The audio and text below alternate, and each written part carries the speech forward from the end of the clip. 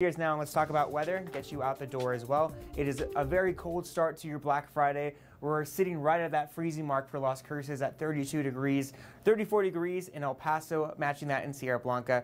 And with that, because we're waking up to less cloud cover, a lot of our temperatures have been able to drop into the 30s. By this afternoon, though, our rain chances will be back in the forecast. We'll see an increase in cloud cover beginning around 12 p.m. later on this afternoon. And then I'll stop the clock here once again around 6 o'clock. That's when we'll see another round of moisture work its way into the New Mexico boot hill. But for us, we won't start to see this rain move into the area until the overnight hours around 10 p.m. We could see some widespread rain showers from Doña Ana County all the way down to El Paso County, to Hudspeth County, and even Otero County.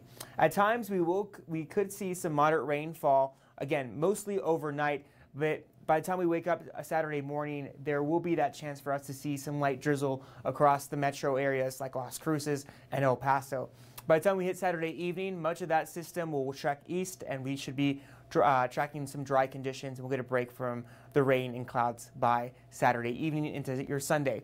But if you do have plans in Las Cruces, it's Shop Small Saturday for every local businesses across the borderland. But Messia is holding an event. Just remember to grab the umbrella and grab the jacket. We'll only be in the upper 40s by 9 a.m. Also happening tomorrow is the Aggies take on the University of Massachusetts. It is a day game, folks. Kickoff is at 1 p.m.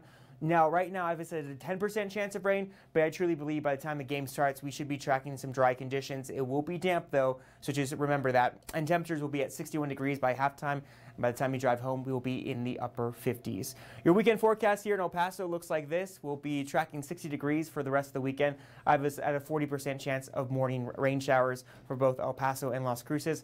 Las Cruces, we should be at 61 degrees for your Sunday.